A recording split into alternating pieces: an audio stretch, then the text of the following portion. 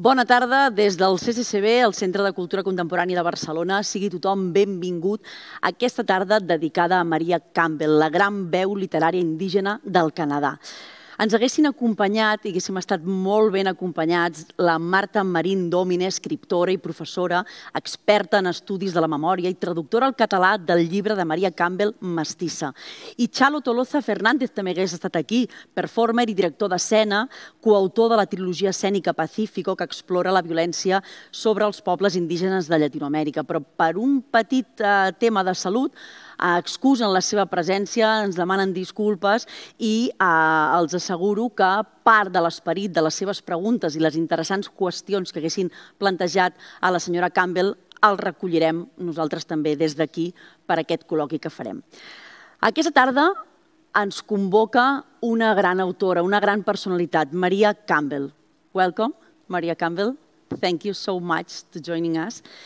Ella és autora de Mestissa, aquí és, obra fundacional de la literatura indígena del Canadà, que tot just ara ens arriba traduïda per primera vegada al català, per Club Editor, i del castellà per Tránsito.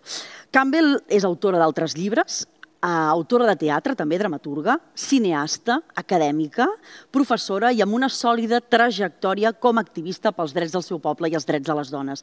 La seva feina ha tingut un impacte determinant pel reconeixement i la projecció de la seva comunitat al poble metí. Un poble, una cultura que llegint aquest llibre hem après el que desconeixíem de ple. Hem de ser sincers, ho desconeixíem de ple. Per això llegiré el postfaci de la seva traductora, la Marta Marín Domine, la pàgina 214, perquè sapiguem davant de qui estem, de quina personalitat estem i de quin poble estem. Halfbreed, Mestissa, Mestiza en anglès, designa, diu Marta Marín Domine, les comunitats nascudes del contacte, sovint forçat i violent, de les primeres nacions amb els colons europeus. Avui es considera un terme despectiu i es prefereix emprar metí, que significa mescla. Els metí han desenvolupat una cultura pròpia, resultat de la barreja de diversos pobles aborígens, els wabanquis, els algonquins, els menominers, els solter, els cri, els objiues, els nakodes i els dakotes. La Constitució canadenca del 1982 els reconeix com a part dels pobles aborígens, al costat de les primeres nacions i dels inuit. Segons el cens del 2016, la població metí és de 587.545 persones. Doncs la importància d'aquesta autora metí i d'aquest llibre, de la lletra impresa, per esborrar tot el que ens han tatuat les imatges i les narratives de l'home blanc, les que han tingut el poder de crear contingut, estats d'opinió, hegemonies, oblits i menyspreus. Jo també he cantat el John Brown era un petit indi, senyores i senyors. Jo també m'he disfressat d'índia quan encara no m'havien explicat el malentès sagnant d'aquesta paraula. Jo també, senyores i senyors, he jugat a indis i a cowboys i com a nena em van fer anar al cantó dels febles, dels dolents, dels indis. Jo també m'he empassat acríticament tota la història de la conquesta de l'Oest projectada per Hollywood, sense saber res de l'altra banda, res dels bescantats, res dels humiliats, res dels desposseïts, res dels digníssims amos legítims d'aquelles terres, res que no fos a través de les paraules i de les imatges interessades del colonitzador, de l'home blanc. El perill de la història única, senyores i senyors, que ens ha explicat tan bé l'escriptora nigeriana Chimamanda Ngozi Adichie, també des d'aquest mateix escenari del Centre de Cultura Contemporània de Barcelona. El perill de la història única que en la seva llengua té una paraula concreta i tot. Hi ha una paraula de l'idioma Igbo, escriu Adichie, que recordo cada cop que penso en les estructures de poder. És enkali. Vol dir ser més gran que l'altre. I igual que els nostres mons econòmics i polítics, les històries també es defineixen pel principi de enkali.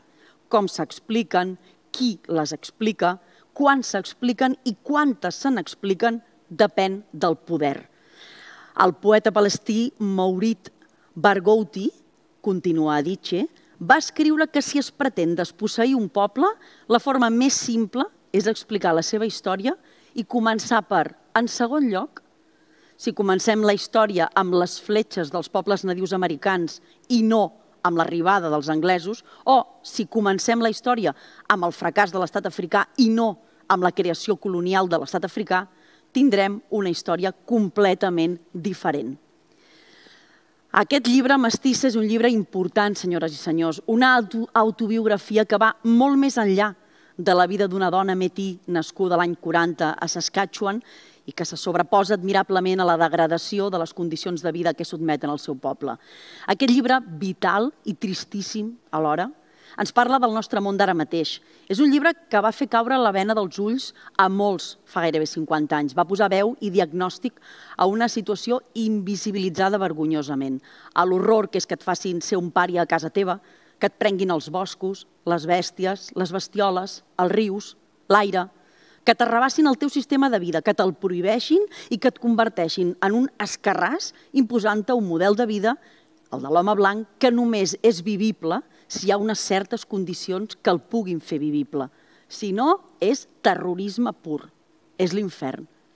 Avui, des d'aquesta Barcelona que encara gosa tenir dret un monument a Cristòfol Colom, des d'aquesta Catalunya que té pendent revisar el seu passat esclavista, des d'un estat espanyol que celebra la seva festa nacional el dia 12 d'octubre com a dia del descobriment d'Amèrica, des d'aquesta Europa blanca que un mal dia va sortir a trinxar les terres i les persones de tot el planeta.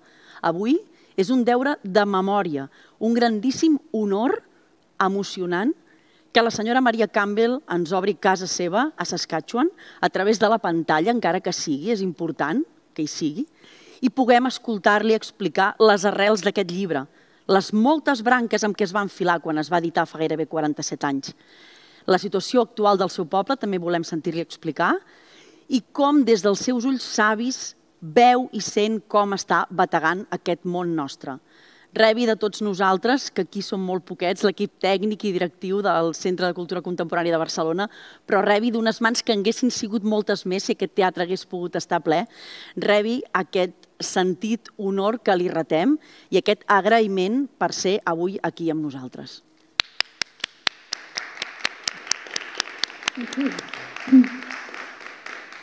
Benvinguda. Thank you.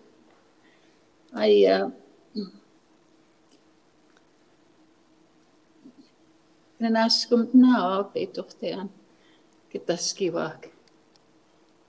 Mercy ko hain pituan. Ego kahkio ketejakkajas, että kakiajatsek pamuis utaskiwak out nami. Ego nek tatamskawak apoette weipats minkä pekiokaan että So I want to thank you for inviting me, and I'm really sorry that Marta is not able to be here, but I hope you get better. And I want to thank you for the translation and making it possible for my book to be in Spain and in Catalan and in other English-speaking, Spanish-speaking countries. I'm a bit nervous. I'm not really used to Zooming yet, but I just wanted to tell you that I spoke my language and I acknowledge the ancestors of the indigenous ancestors of Spain, and in particular the Barcelona area.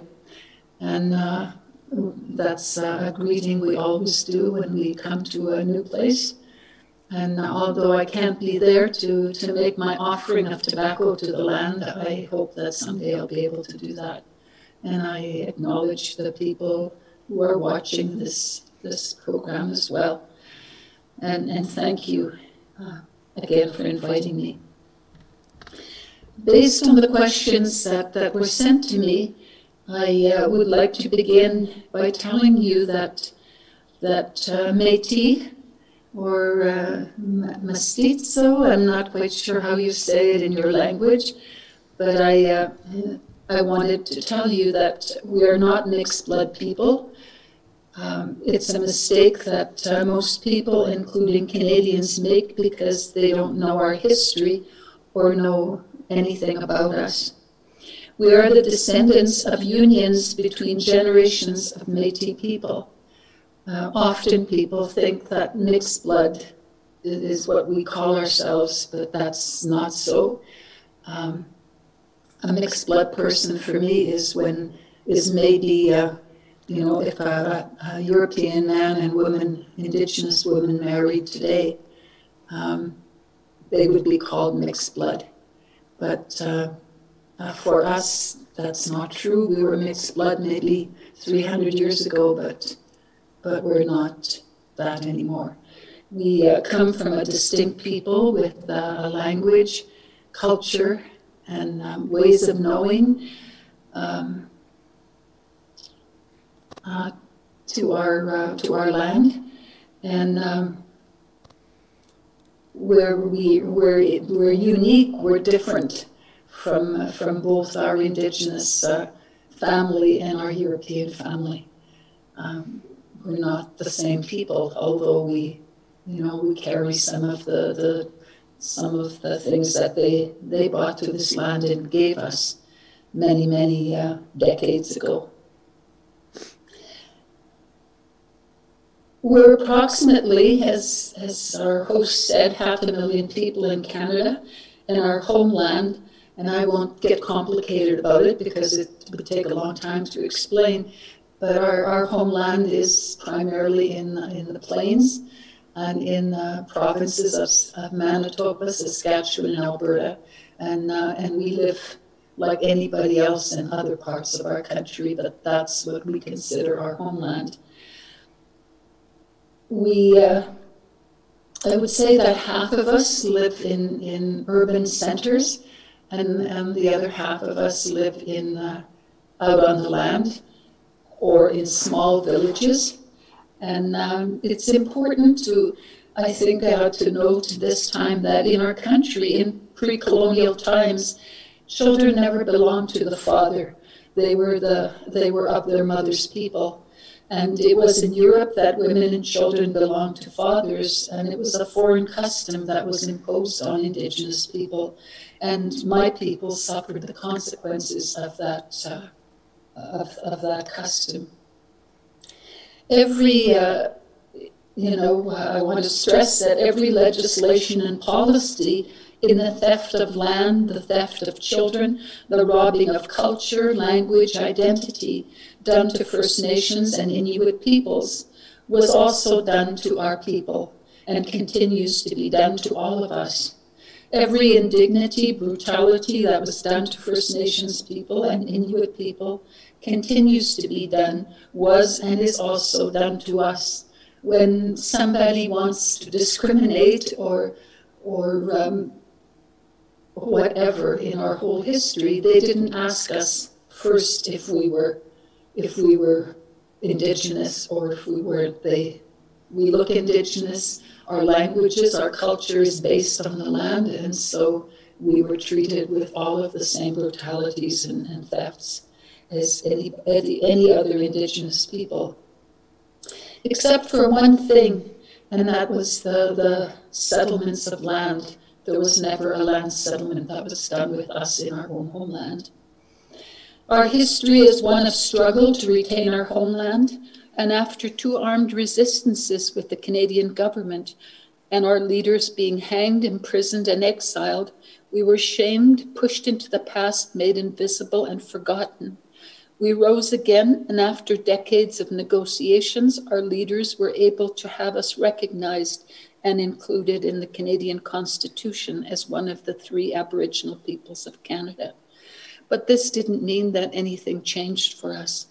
We're still a landless people in our homeland, but like other Indigenous peoples in Canada, we have the highest poverty rates, the highest prison rates for both men and women, the highest suicide rates of most of our young people under the age of 30, all the way down to the age of 10, and the highest rates of homelessness.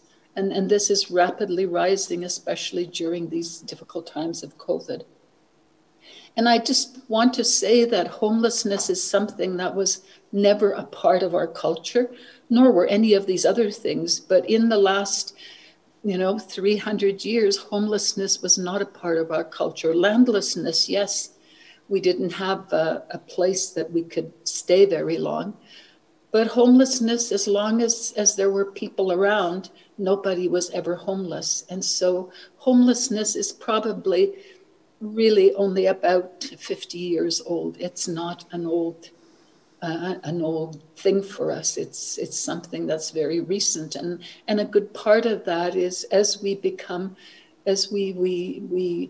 integrate more into society, we come into this society that's something that people don't practice. They don't practice what we call wakuhtu, where we look after each other. Family takes care of one another, which is what we did before. Whether the person was mentally ill, if they were sick, or if they were crippled, or if they were poor, the family took care of each other. And as we move into urban centers, that's not happening anymore. And so the rate of homelessness becomes more difficult. And part of that is because of the poverty in cities for indigenous people. It's very different living out on the land and coming to the city, because on the land you can still live off of the land, but we're not able to do that in the cities. And so it's always families that get fragmented, and nobody helps anybody anymore. There are more indigenous children in government-funded foster homes, hotels, and children's prisons in Canada than ever in the history of residential schools in our country. We lose so many children to government, and those rates are rising all the time. If anybody comes to Canada or they listen to the news, this is something that's in the news a lot, is the theft of our children. And I say theft because for many, many mothers, you go to the hospital to have a baby and somebody is there to take it away. And you have no say in any of that. And that sounds pretty far-fetched, but those are things that still happen. The sterilization of women still happens without their consent. And there are many, lawsuits now that are coming up. And the theft and brutal beatings and murderings of women and children has done nothing except accelerate. There are more now than there ever was before, and there has always been, a history of the murder of murdered and missing women in Canada. And also the murder of Indigenous men is something that's all of that is becoming almost epidemic. It's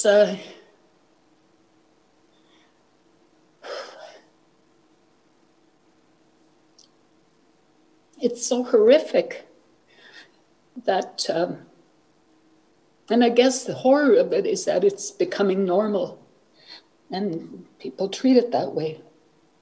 Settler Canadians think that we whine and complain for no real reason, because they don't see pictures of us lying bombed out and dead all over their television screens. And they can't welcome us as immigrants. And so they believe that we're just whining for no reason, that everything really is okay and that government gives us too much money. They don't see that the racism and hatred, because it's so deeply ingrained in their institutions and way of life, they don't see it. They don't believe that they're racist or that they have hatreds. This is only something that people have started to really talk about since this whole thing that's called Truth and Reconciliation.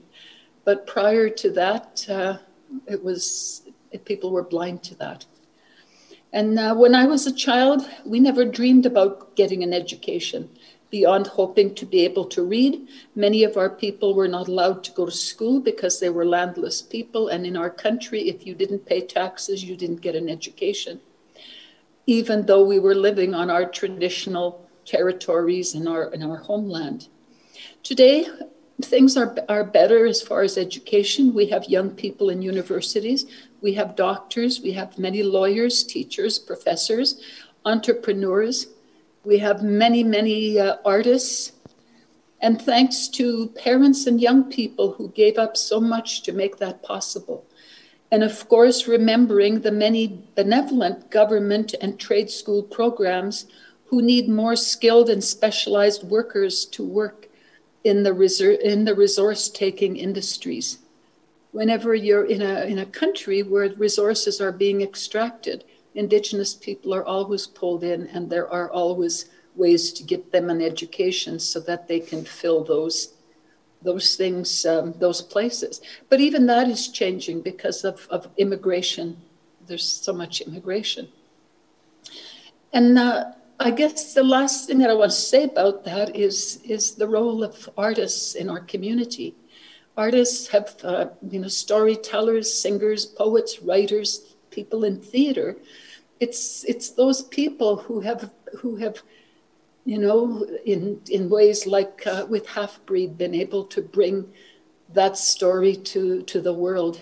And I think that's true in all countries that have been colonized, that people are starting to recognize the horrors of what colonization has done to the human soul. And I just want to say that we're no different than other people trying to liberate themselves. Some of us sell out. Some of us become gatekeepers and protectors for the institutions or the big corporations, the mining extraction and deforesting companies that come with big dollars and bigger promises. But most of us, most of our people, fight for our personal and our people's inherent rights and liberties.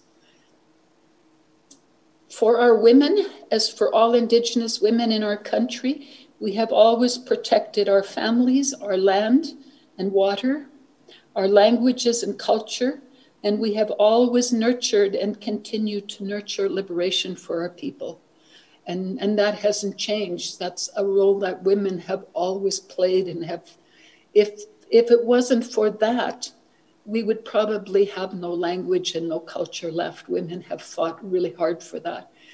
And in our country, that was never something that anybody acknowledged. We were really, if I say that our people were forgotten and they were invisible, women were even more invisible, because that's a European way. Women had no role in leadership. Even if they did all the work, they were not the people who stepped out and took the bows for the work that they did.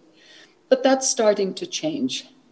And that's changing simply because our people have gone back to our old ways. You'll see the tattoos on my face. That's a part of that.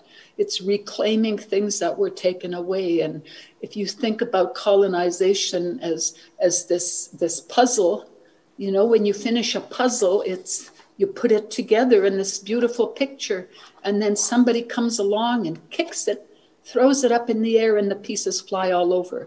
That was us. So that maybe I'd have 3 pieces, you'd have 2, somebody else would have 10. And we were so isolated from each other, and with residential schools, with all of the things that missionaries did, and the way that when people were moved about, we lost pieces of that, and we had to, a lot of that had to be hidden. And so the old people who kept that, it's like in the last 30 years especially, it's like we've started to put those pieces together. We've come together and we're rebuilding that again. And really nothing is ever lost. We put it down, for whatever reason to survive, but it's always there for us to come back and pick up. And so those things are, we've reclaimed, and it's a role that women have really led in our country. It sounds like I speak in the past. One of the statements that the other lady who was supposed to be here today said, she felt that I was speaking in the past and that there were all these things happening. I think that maybe I sound like I speak from the past. It might be because of my age. It might be because of translation. But believe me, I live in the middle of all of this, and I live in the moment of it all the time, even at my age today. And that's true for all of our people. We can't afford to live in the past. we have to, if we're going to survive, we have to live in the moment. But we bring that past with us and we're grounded in it and we know our history. It's the only way that we can to try and ensure that this doesn't happen to us again. And the other thing and the last thing I want to say and stress is that for every gain that we have, for every time we have a child that graduates from university, for each time that one of us can buy a house, for each time that we can do something, we lose many of the lives of our people because of that. And when I say that, people think, often our own people, our Canadian people think, well, give me a break, you guys. It's not that bad. It is that bad because the death of somebody's soul and the taking away of and wounding of people's spirits is not what you can see. Those things are hid away and people have to struggle with them. But our suicide rates, as I said earlier, are really scary. It's not unusual to have 5 or 6 suicides anymore in a community, especially in the north, because young people are so demoralized and have so little hope. And it's true with our children that are being taken away. And our people, from coming through several generations of that, people like myself have to spend a lot of time trying to rebuild and to just personally, to find our own personal freedom before we can even begin the work of doing it for our communities. And so I wanted to share that because maybe in the other interview I sounded like everything was really fine. Nothing is fine. Our forests are being totally cut down. Our water, many of our communities can't drink their water. But very few of us cry about it. We're very strong and resilient people, and we can pick up and keep going. But that was why I wrote Halfbreed. When I was in my 20s, I just felt like, I felt powerless. I didn't know what to do. I was so angry, and I realized that the anger that I was feeling, I was just destroying myself, and I couldn't do that anymore. And so I tried to think of ways to change that. And so I did. I made changes in my life. I went to work, as a community worker, trying to help my own people in the city, because that's where I was, to change their lives and for us to try and rebuild. I did that with a lot of people my age and my generation in the 1960s. And the very old people in our communities came to help us do that. And somehow we were able to heal ourselves. And I did it. What I found for tools for me, I was able to do theater. I did theater in a back alley with a bag of hats and mustaches and whatever I needed. And that was how we could get our own people to listen to us. Nobody wanted to hear us preaching. Nobody wanted to hear us tell them to change their lifestyle. So what we do is we just stand in a back alley and tell stories and perform and make up stuff on the spot. We didn't know nothing about theater except the little bit that we had read about. And we were starting to see television and stuff like that. And so it was art and music and looking at our own and rediscovering that and the power that comes and the healing that comes from that is unbelievable. So I just wanted to say that because I for sure don't ever want to give the impression that everything is just fine today, because it is worse than it ever was. Having educated people doesn't mean that things change. It takes more than 50 years for people to be really free. Thank you. Sentint la senyora Campbell, un se n'adona esgarrifat, no?, de l'èxit d'aquest màrqueting polític del govern del seu país, del president del seu país, Trudeau, que aquí a Europa passa per ser un govern civilitzat, exemplar en alguns aspectes. Llegeixo del postfaci de Marta Marín-Domine, que parla de la Comissió de la Veritat i Reconciliació del Govern canadenc, que escriu ella que insta les institucions públiques a reconèixer la part de la història del país i tant en la informació escrita com en la digital i a l'inici dels actes públics a explicar-ho. No sé si es compleix, però si es compleix, pel que vostè està explicant, em sembla molt que és un formulisme, un ús del políticament correcte, que en el fons amaga el menyspreu de tota la història de la colonització i m'agradaria saber l'estratègia aquesta d'aquest, no sé si això, aquest màrqueting polític, aquesta soft política de fer veure que sí, que hi ha una comissió de la veritat i la reconciliació, però no es fa res ni per visibilitzar les primeres nacions, ni per tornar-los a la terra, ni per donar-los les eines que necessitarien per sortir d'aquesta marginalitat. Quina és aquesta veritat que hi ha darrere de la Comissió de Veritat i Reconciliació? O aquesta mentida, m'atreviria a dir.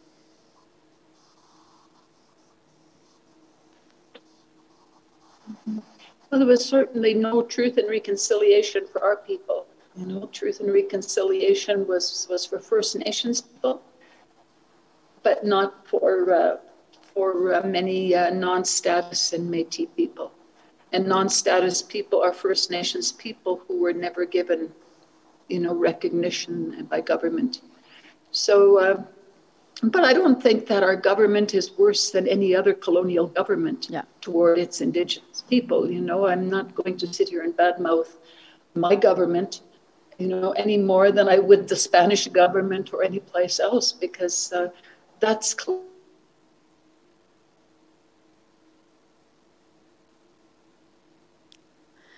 No rebem amb prou qualitat la connexió des del Canadà, des de Saskatchewan, des d'on viu Maria Campbell. Intentem reprendre una connexió que ens permeti continuar tenint aquesta conversa, que s'ha aturat en aquest moment de veure quina responsabilitat pren el govern canadenc. Maria Campbell ens comentava que no és pitjor govern que qualsevol altre colonitzador, i això és veritat, que aquesta invisibilització de les minories, de qui ha perdut l'hegemonia inicial, és comú a tots els governs. Li volíem demanar això, que darrere aquesta Comissió de Veritat i Reconciliació, que hauria de permetre la dignificació de la vida dels pobles de les primeres nacions, què és el que falla, que són moltes de les coses les que deuen fallar, que aquí no ens arriba gens aquesta informació, però pel que sembla o la major part de la gent del Canadà tampoc és conscient del que pateixen les seves comunitats nadiues, els seus veïns. Podem reprendre la conversa. Senyora Campbell, disculpes, ens ha fallat la connexió. Ara la tenim de nou, sí. Gràcies, disculpi. Ens havíem quedat que ens explicava... No, no em sent? Sí, sí que la sentim. Ens explicava, a veure si així reprenem la... I can hear you, I can't hear the... Perfecte, doncs reprenem... Can you hear me? Sí, yes. Que ens explicava que no és pitjor el seu govern que de qualsevol poble colonitzador, no? Ens deia això perquè entenguem que no hi posen remei. Any other colonial government. So I just wanted to say that change is going to come, and governments are going to have to accept that. Change comes from people, and one day we'll have governments that will be more open to those things and more understanding. And I think COVID is a part of that. That people start to realize that you can't destroy the earth without something happening. And hopefully that gives us time to do a lot of reflection. But, you know, so I just wanted to say that this government is no worse than the government before. It doesn't matter. It's just like in theater, we take one mask off and we put another one on. And, but it's true in all colonial countries, and it has to change all over. I la lluita de l'activisme ara mateix del seu poble, per on passa? On és que està incidint més? En la visibilització, en penetrar en la ficció, en el teatre, en els mitjans, en tenir veu pública? Quin és allà on estan apuntant més la banya per intentar trencar totes aquestes barreres que els invisibilitzen i que amaguen tota l'opressió? I think that for always our people have struggled to make change, and leadership has come forward, and we've tried different things. But when our leader was hanged 100 and some years ago, when that happened, one of the things that he said was that someday it would change and it would be artists who would lead. And I really believe that, because when people's souls are hurting, you know, it's music, it's stories, it's dance, it's all of those powerful, gentle things that bring people back together, and it's how people can communicate with each other. You know, if I can communicate with Spain, maybe it will look at its own role in colonization, because certainly the role of women and the way that indigenous women were treated is a direct result of how women were treated in Europe. And you know, I only need to look at burning times to know that, you know, and I said that in the other interview. It was very liberating for me to find out that they didn't come here to do that to me just because I was indigenous. They were doing that to their own women. And there was a freedom in that. And I wouldn't have learned that if I hadn't been reading, or if I hadn't been looking at plays, or, you know, so people educate each other. And it's people like us that make change. Unfortunately, people are always more open to this kind of critical dialogue outside of their own country.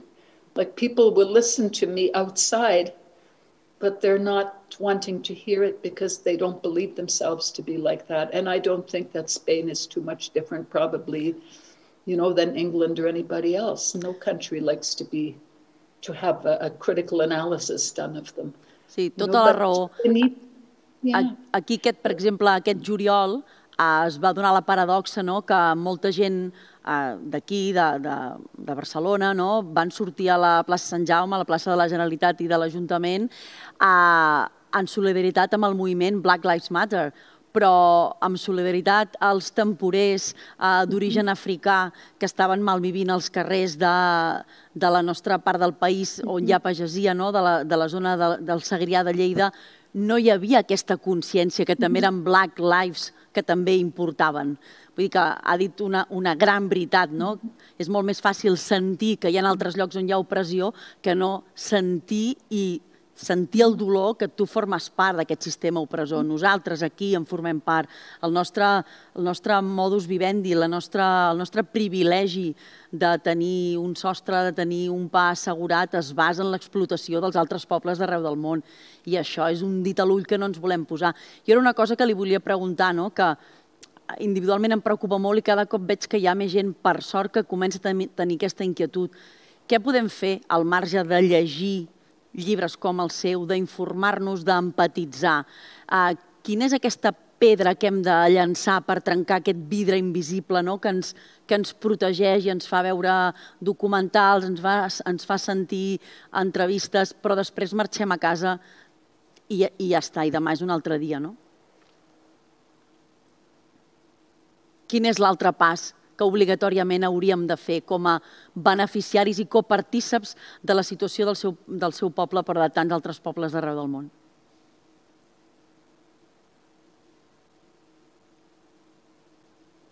I think the most important step is looking around you in your own city, in your own territory, and how have people who are different been treated? You know, and what is your history? Where did your people come from? How, you know, did they immigrate there 1,000 years ago or 500 years ago? You know, and why did they come there? You know, and before there were black people there were gypsies there. There were all kinds of people there's always been dominance over. And what often happens is that the colonizer or the colonized becomes the colonizer. We don't learn from other histories that we come from. I look at our own country. The people who left their country because they were colonized came here to find a better life. Wouldn't even look at us, and they left their country because they were treated like that. You know, I think that one of the most important things that I've come to realize at my age is that we don't think about our children. In our culture, you know, we believe in circles. Mm-hmm. And the very center of our circle is our children. And everything that we do, the way that we talk to each other, the way we treat each other, we do that to the 7 generations ahead of us. And if my children are treated like that by you, you're also treating your children the same way, because they're going to inherit that. That's the inheritance we leave.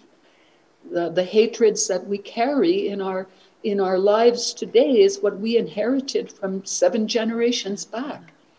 And so if we think about our children and put them in the middle and say, it's a better world that I want to make for you, it changes your perspective and the way that you look at who the human being is that's there. And I know that sounds pretty gentle and soft, but some of the most powerful and strongest things are the most gentlest things. No change, that's where change comes from. And if we can't do that for our children and for our great-grandchildren, then why bother? You know, we might as well burn up, because that's what's going to happen to us.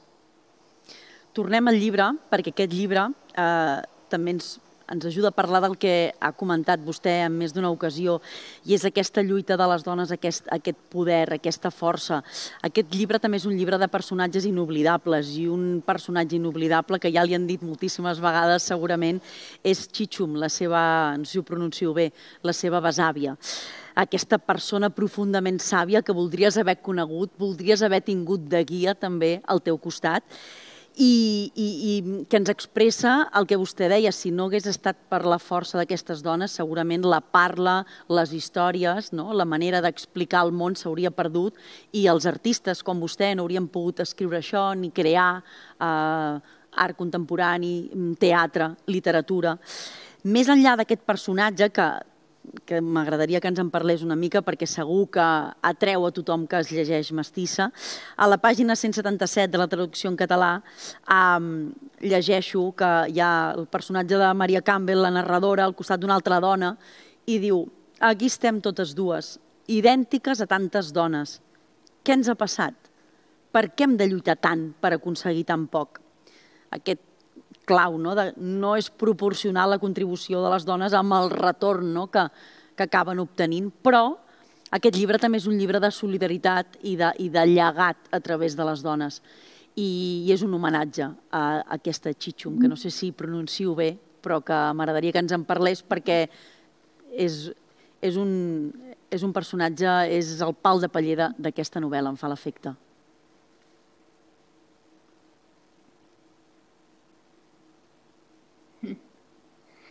Well, she was a pretty special woman. She never leaves me. She's always around. She was quite a bossy woman, so she makes sure that I pay attention.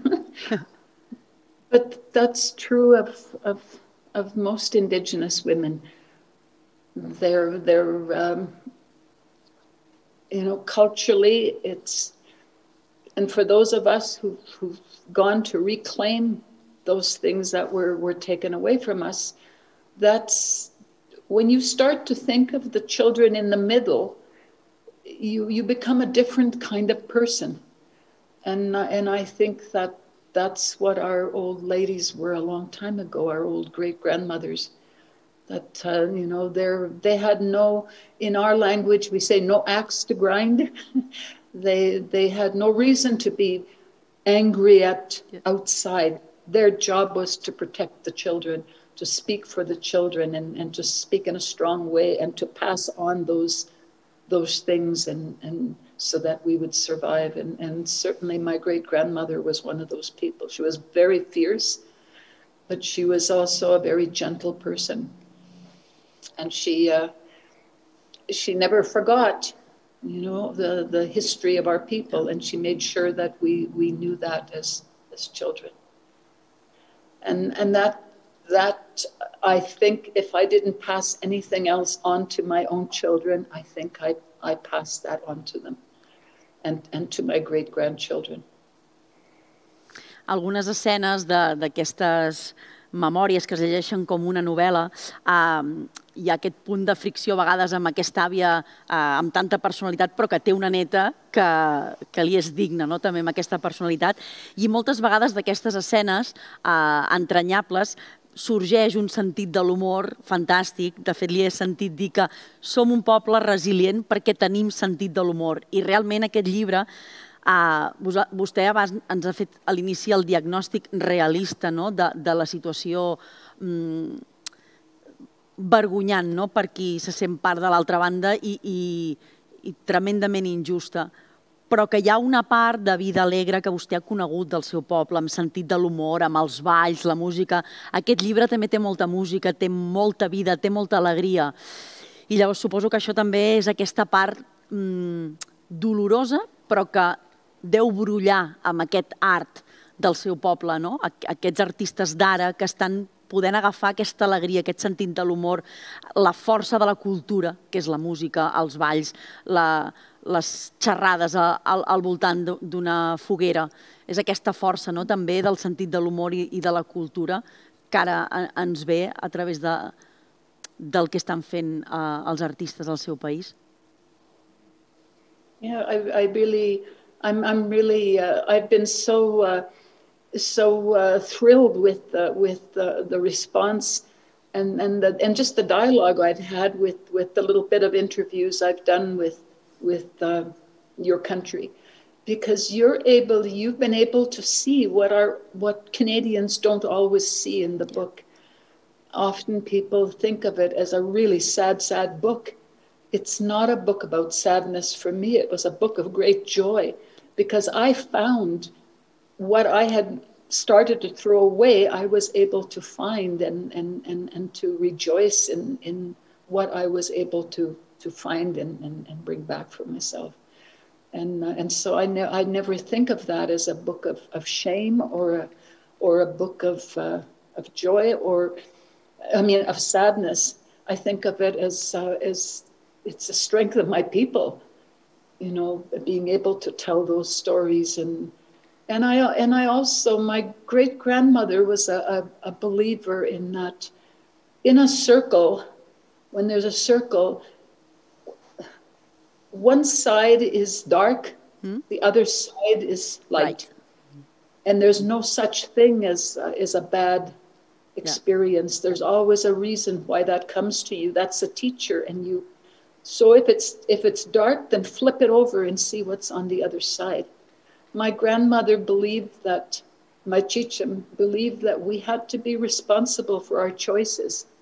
She never let us off the hook. You couldn't just cry and say, well, it was because the colonizer did that to me. That's not enough, because we were given, Creator gave us what we call in our language Mamtanechigan. We were given the ability to make choices for ourselves, and we, no matter how bad things are, we have to try and be strong enough to do that. And knowing our own stories and our own songs our own precious things is what gives us the strength to do that, and to learn from those things. That doesn't let colonialism off the hook, but it certainly makes me stronger. Yeah. I'm not a victim then, and if you're not a victim, it's really hard for people to do that to you. També aquest llibre, que té 47 anys, i que ara per primera vegada, torno a repetir, tenim en català i també en castellà, també és una guia per ara, per aquest 2020, a les acaballes del 2020, quan estem descobrint aquesta pandèmia que ens posa contra les cordes del planeta, que hem contribuït activament a destruir. Aquí veiem com érem, quan totes les comunitats, totes, també aquí a Europa, a la vella Europa, teníem una relació directa i connectada amb la terra. Era allò menjar poc i pair bé, no calia tenir una actitud extractiva de la pròpia natura. Es podia caçar, es podia pescar, es podia tenir una relació respectuosa amb la mort i la vida de la pròpia natura. I és un llibre que també ens ensenya el que no hem sabut veure, el que no hem volgut veure, aquesta saviesa que teníem i que pobles com el seu encara conserva, i nosaltres, estúpids, hem abandonat, hem perdut i fins aquí hem arribat, no? I ara molts estem intentant descobrir la bondat d'abraçar un arbre. A vegades ens ridiculitzem a nosaltres mateixos descobrint els arbres, no? I és la tristor de tot el que hem perdut i tot el que aquí ensenya, no? Tot el que vam perdre amb aquesta destralada de tot el planeta i que el seu poble conserva perfecte en la memòria, no?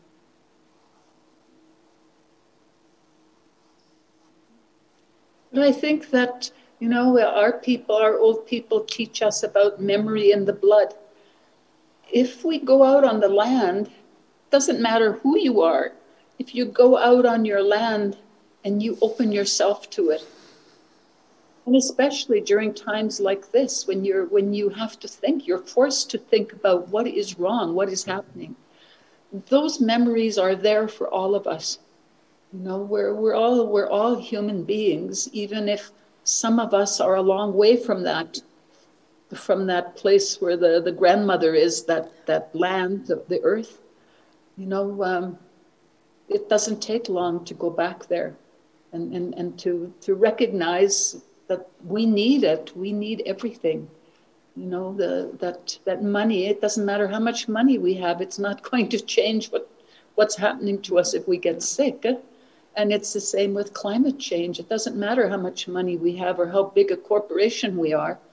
If we don't recognize that earth is our mother and start to look after it and each other, that money isn't going to save us.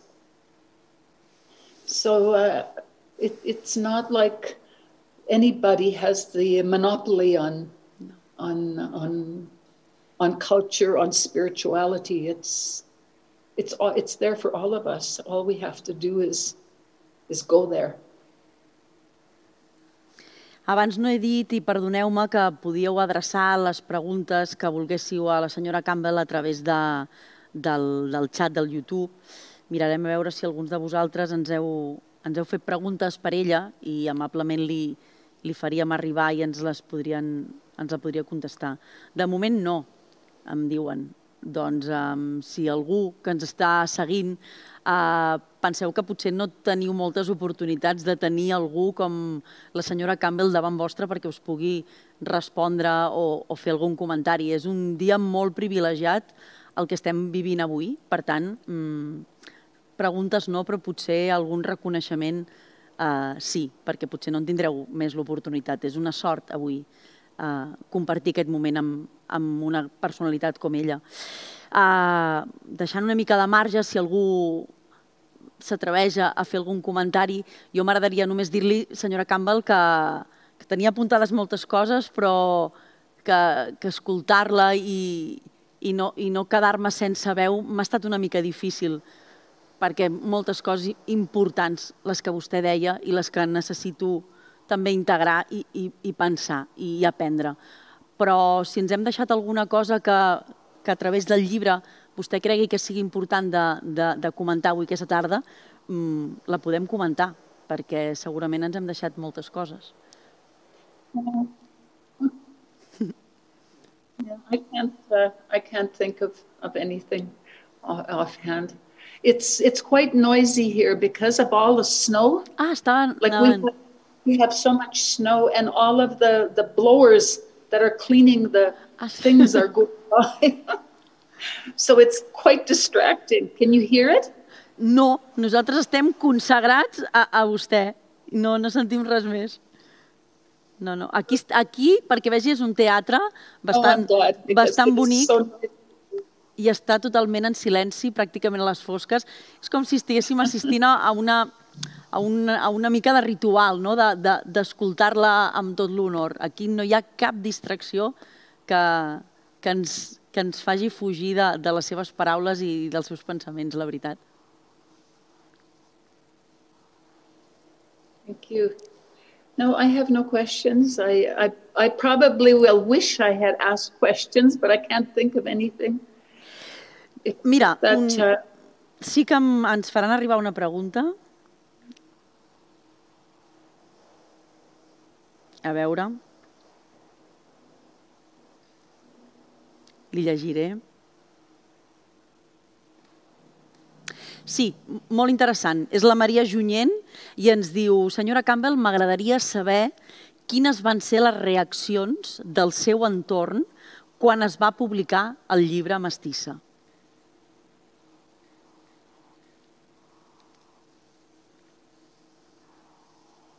My community right across the country was very supportive. I was actually quite overwhelmed because I was very afraid. I thought that people would be very angry. But my own people, indigenous people, were there, and I've never doubted their support. But a lot of non-indigenous people were very angry, and especially in the area where I come from. You know, I was called a liar. You know, that things were not that bad.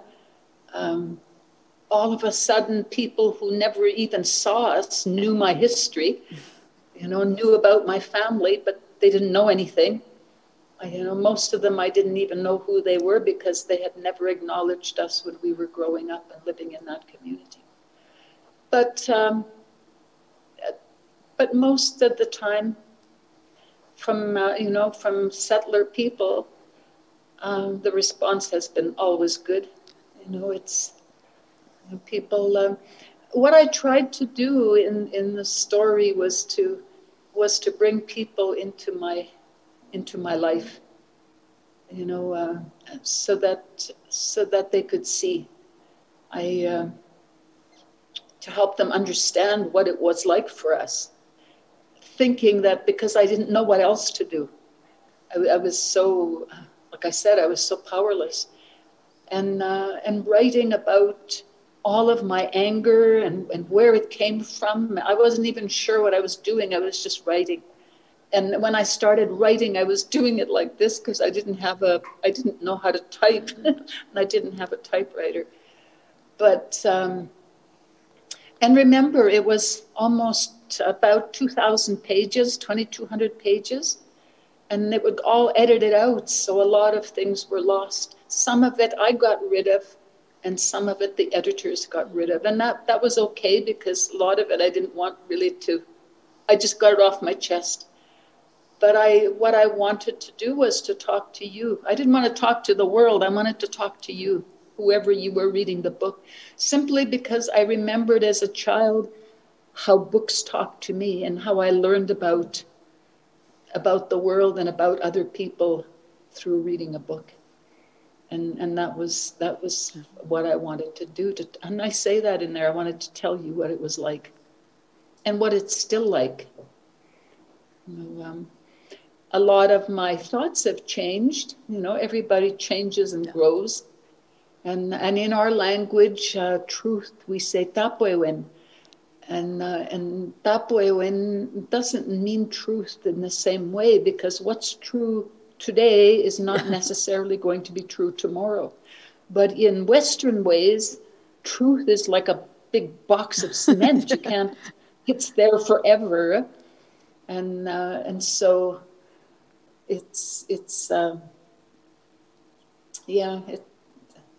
but I feel good. I've felt good. Sometimes I'm a bit, I think this is 47 years later, what's going to happen now when people read it? Because I had never intentions to rewrite about my life again. I've been asked to write what happened since then, and that's not important, because we know that, at least my own people know, we all know what we've been doing. And there are much younger writers that have, as many, if not more powerful things to say about their community. But I think I did what I wanted to do, and I'm really grateful that the book is as important today as it was back then, because it wasn't a story about me, it was a story about our people and our community. I ara, avui en dia, al Canadà, quina és la presència, quin és el lloc que ocupa aquest llibre, 47 anys després de la seva publicació? The book has always been used in universities. Okay. It's never been out of print.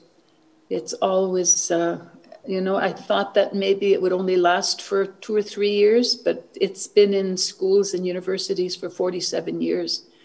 So, and what this republication, because I republished because there was a section in the book that had been taken out and it wasn't supposed to be, and that was the rape. And I always wanted that to be put back in, but I had given up on that until that young woman found it in the archive.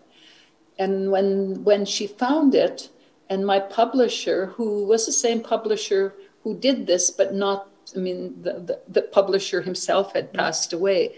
And the young publisher, the new publisher, phoned me and said, contacted me and said, we would republish that and put those pages back in.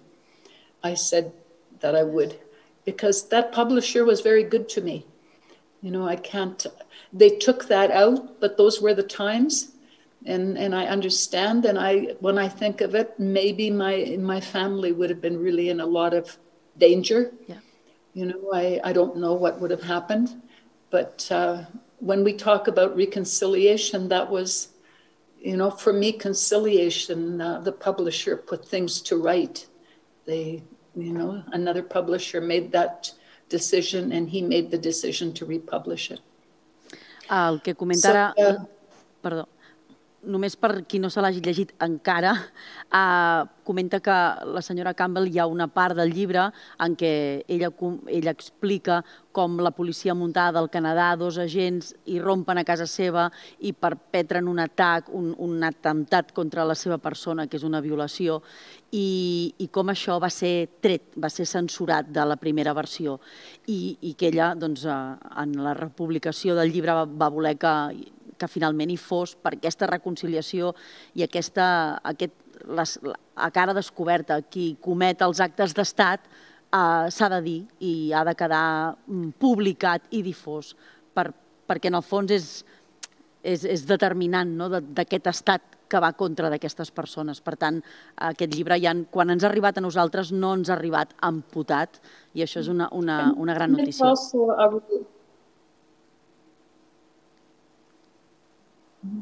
It's also something that's still happening today. Sí. And I wanted people to talk about it, to have a conversation about it, to know that this is not something that just happens once every 50 years or something. It's not an uncommon thing, and that the police, the people who are there to protect us, are no different than other people.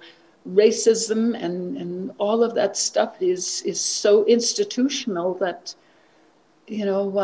just changing, putting more indigenous people on the police forces, those things don't change anything. it's those institutions that have to be changed. And I'm not saying that we don't need police. You know, even in our cultures, in olden cultures, we had protectors that looked after the people to make sure that you know, if that's why we had laws. Everybody had laws. But that it was important that we'd be able to think about those things. Sens dubte és importantíssim acarar-ho. Una altra pregunta. Ens pregunta la Mariona Gavarró que com definiria vostè els valors de la seva cultura, que quines són les prioritats de la seva cultura i, clar, això donaria per una altra sessió les moltes diferències que segur que hi ha amb la cultura occidental. D'entrada ens ha explicat una cosa que a mi m'havia cridat molt l'atenció quan li havia llegit, que és allò que vostè va voler estudiar com és que l'home blanc ha arribat aquí amb aquest comportament tan violent i va veure que venia del comportament ja violent contra les dones, contra la canalla, que ja tenia a Europa. Per tant, és important posar el focus en l'agressor i no en qui es troba pel camí. Vull dir que aquesta ja seria una primera diferència de valors que vostè amb l'estudi de qui és aquest enemic i per què es comporta així va detectar. Però ens preguntava això, les prioritats i els valors que resumiria de la seva cultura. I know that in our culture, we didn't have violence against women and children like we see today. And when I talk about colonization, I want to make it really clear that the Christian church has played a big role in that. That they carry that. That's their baggage. That belongs to both the Catholic and the Protestant churches, the way that women and children were treated. I don't know beyond that. I know that, all peoples had a spiritual belief, and then Christianity came, and it seems like it travels, we always say that white men came with whiskey in one hand and the Bible in the other. And they did that in all countries in the world. But the hatred that the church had for women, and I don't know where that comes from, that misogyny, but that's what they came with, and for me that's the biggest difference. I received a fellowship and did research for 3 years because I thought, well, maybe it's us, maybe we were violent people. But in our own spiritual teachings, there's no, everything. It doesn't mean that we didn't have violence, because you wouldn't have laws if there was no violence. But it wasn't a part of our culture. There were mechanisms in place to make sure that those things didn't happen. And I wanted to research that. I wanted to find out, where did it come from then if it wasn't ours? And that was when I started to do all of the research. And one of the groups of people who really helped me understand that were the Jesuits. The history of the Jesuits and their time here and their recordings of it, and just the way that they observed people. And, it was very hard to read because they were so racist. But it was enlightening to find out that, because the other thing they did is they also described what they saw. They were very meticulous in recording what these people were like, and they talk about, the equality between men and women, and how people loved their children, and that violence. They were a non-violent people. That's all the way through their writings. So I think for me the biggest difference is the violence, and for me the violence I've always seen through the church, and the church is able to convince itself that they're not violent, that it's not a violent institution. They talk about love and everything, but it's such a patriarchal, hard, cruel religion that and its history is full of cruelty, to anybody who they believe is different. and without any question, that doesn't mean that many people that I've met are not good people, because they're Christians. But that's the places where I found it was in those religions, and you still see them making those kinds of divisions within the community. They separate families just by the way that they convince you that you're better than your brother or your sister. I faríem l'última pregunta, senyora Campbell. Ens demana la Marta si vostè va escriure originalment aquest llibre en anglès i si vostè conserva la seva llengua materna encara. Yes, I do. I actually speak 4 indigenous languages. But no, we never had a language written like you do. Ours was different. It was in pictographs and petroglyphs and things like that in art. Our language is written today because somebody developed a way to do that. But and no, I didn't write in my language. I thought in my language, and I still do. You translate. You have to translate into English. Well, in my head, when I'm working, there are many times that I have to go to that place, and otherwise I start to see things from a Western way. I have to remember where I'm grounded and remind myself of that. And especially when I'm writing or when I'm doing theater or I'm doing film, I have to make sure that the lens I'm looking through is my own, because it's very easy with technology to become, to be really influenced by a Western way of thinking. Doncs, and a cultural way is a very feminine way. It's not a masculine way. Doncs potser ja posem punt i final en aquesta xerrada. Ha estat un honor sentir-la, aprendre, sobretot. I ara jo crec que s'imposa el silenci i la lectura d'aquest llibre, que per sort, amb una mica de retard, però finalment tenim en català i en castellà. Per tant, podem tenir una mica dels seus pensaments, de la seva experiència i d'aquest testimoni que ens ha estat negat, la veu, l'experiència, la història. Llegir aquest llibre és no tenir excusa per mirar aquesta altra banda que, com deia al principi, ens han escatimat i, per tant, ens han ensenyat a mirar el món i a mirar cap a l'altra banda de l'Atlàntic d'una manera totalment esbiaixada que amb aquest llibre podríem començar a clarificar una mica. Moltíssimes gràcies a tots els que ens heu seguit i moltíssimes gràcies, senyora Campbell.